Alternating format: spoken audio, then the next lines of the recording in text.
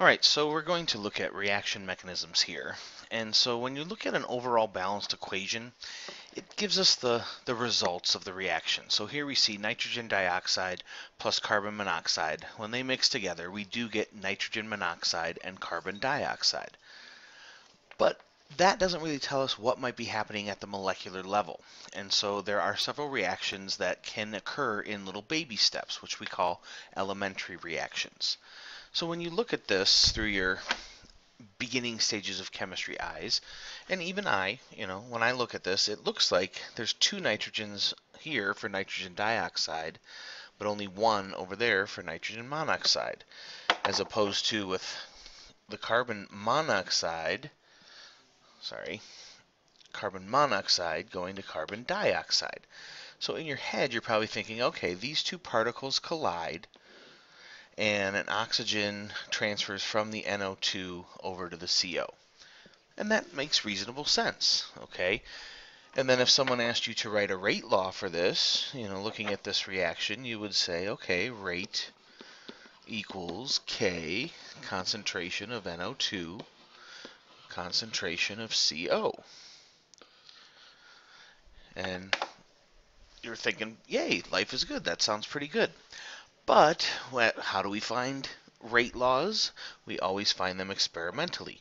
And so when someone comes back and says, no, we ran an experiment, we varied the concentrations and got the rates, and we found that the rate for this reaction is actually equal to the rate law constant times the concentration of NO2 squared. And you're like, huh, how can that be?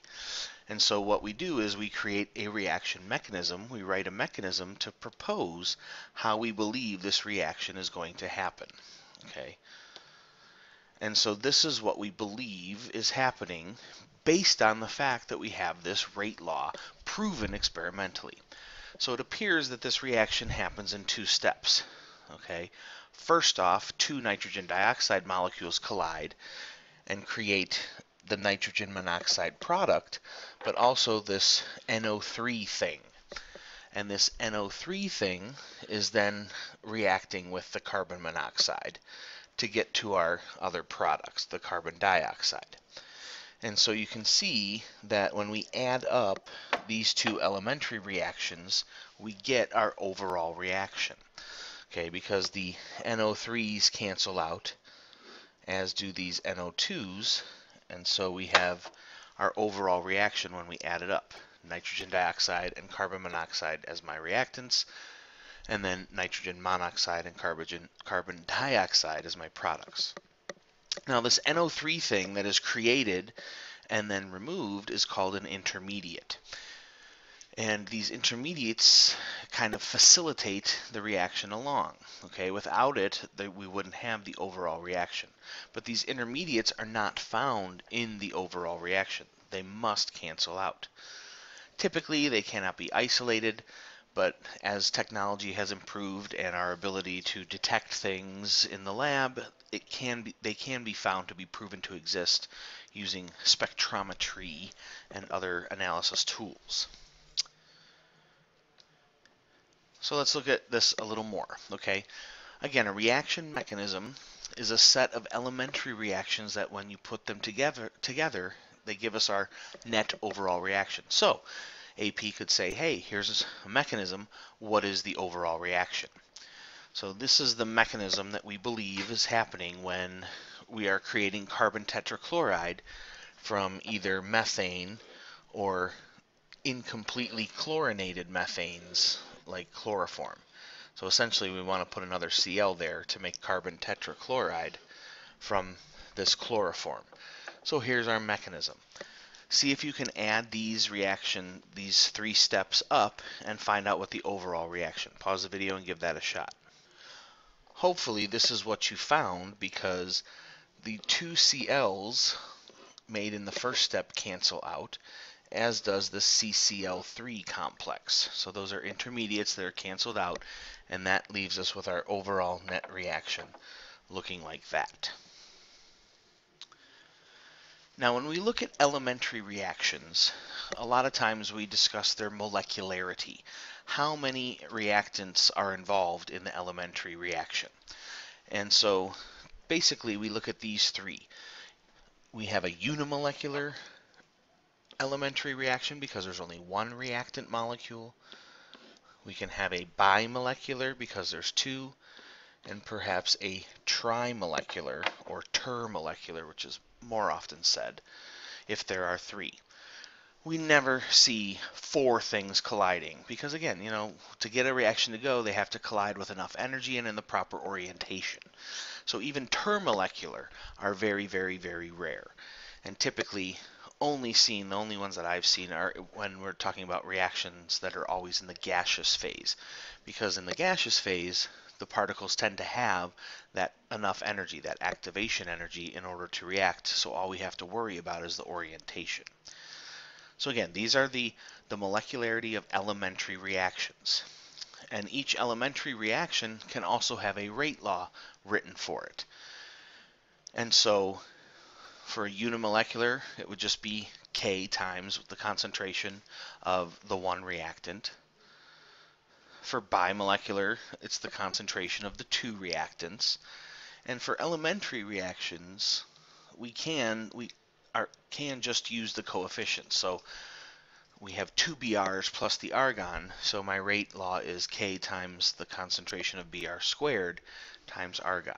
Okay, so again, when you are looking at an elementary reaction, you can write the rate law directly from the balanced equation for the elementary reaction.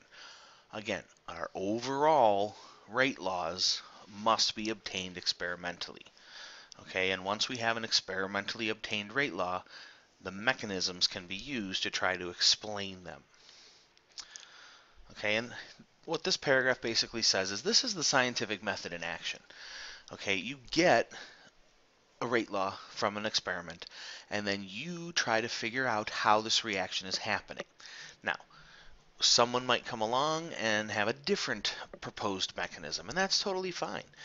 And until they're proven otherwise, they are both good. And some, as we'll see here, some mechanisms can be deemed better than others or more likely to happen. But if someone comes along and proves with technology or somehow that that intermediate doesn't exist, then you have to accept that fact and move on. But as it says here, some of you might be doing research in this field because finding the dominant reaction pathway is a very central activity in chemistry. So maybe you will find yourself working on some kind of research project involving this. So let's kind of see it in action here. Here I have nitrogen dioxide reacting with fluorine. Experimentally, it is found that the rate is equal to K times the concentration of NO2, concentration of F2. So it's a second order reaction, first order in respect to both of those reactants.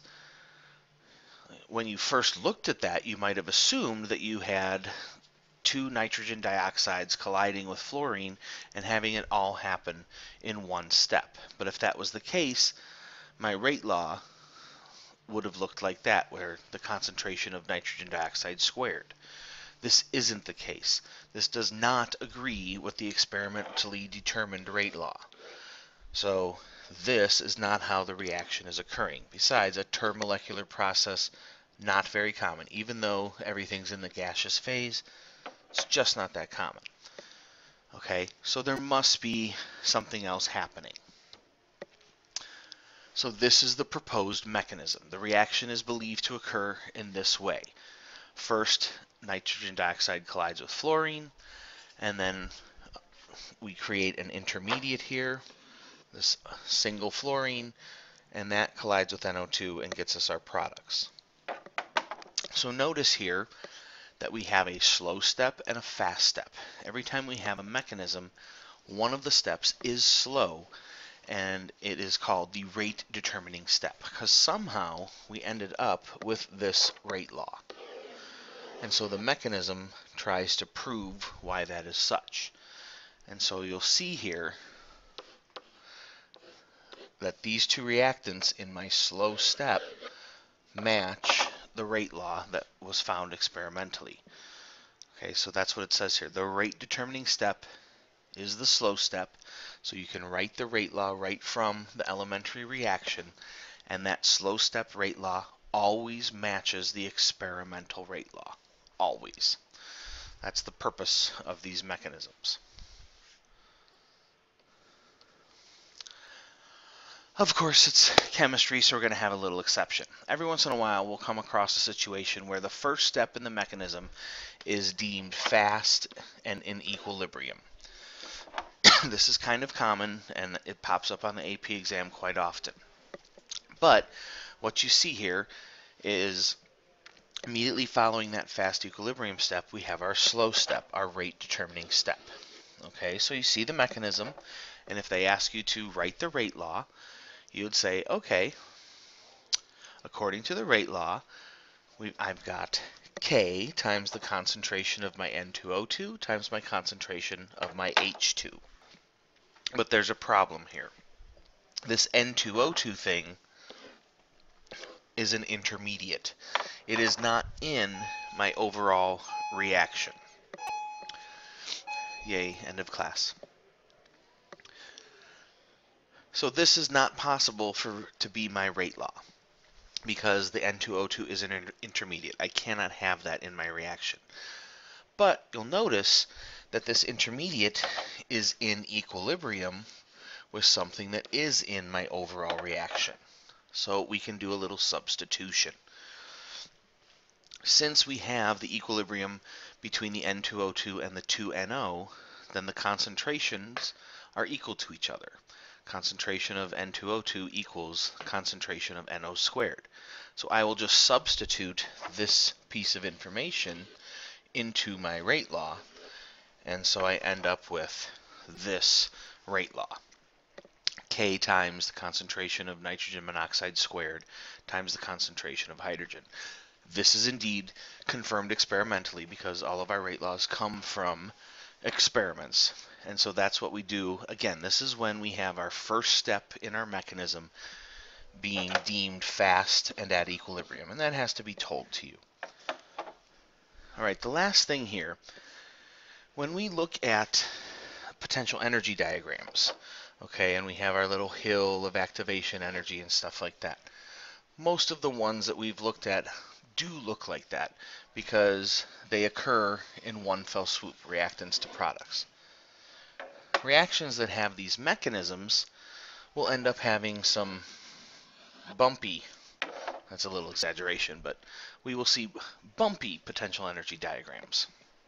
So here we see a reaction, and we have so yes, here's our reaction, and I can still ask all the lovely questions of this potential energy diagram like I used to, like, is this reaction exothermic or endothermic? And you would hopefully answer exo, since the products are at a lower energy position than the reactants. I could still ask you, what's the delta H of this reaction? So being exo, you would hopefully answer that it's negative 130 kilojoules, because that's the difference between the reactants and the products. Now you'll notice the 3 bumps. Okay, so that's reflective of 3 steps in the mechanism. Okay, so again, how many steps are in the reaction mechanism depends on the humps. Which step in the mechanism is the rate determining one? That one is going to be the one that has the largest energy of activation. So when you look at this first hill, it appears to have the largest energy of activation. So my rate determining step would be my first step in this mechanism. Real quickly, again, here's another one. Remember, at the peaks of the hills, we see the activated complexes. The bottoms are where the intermediates exist. Okay, so I have activation energy, and then an intermediate is formed, and then it disappears, and then an intermediate is formed, and then disappears. Okay, so again, this is a 3-step mechanism because there's 3 humps, but it appears this time that the second hump is the largest, so I would say that the second step is the rate determining step. All right, I hope this helps, and I will see you later.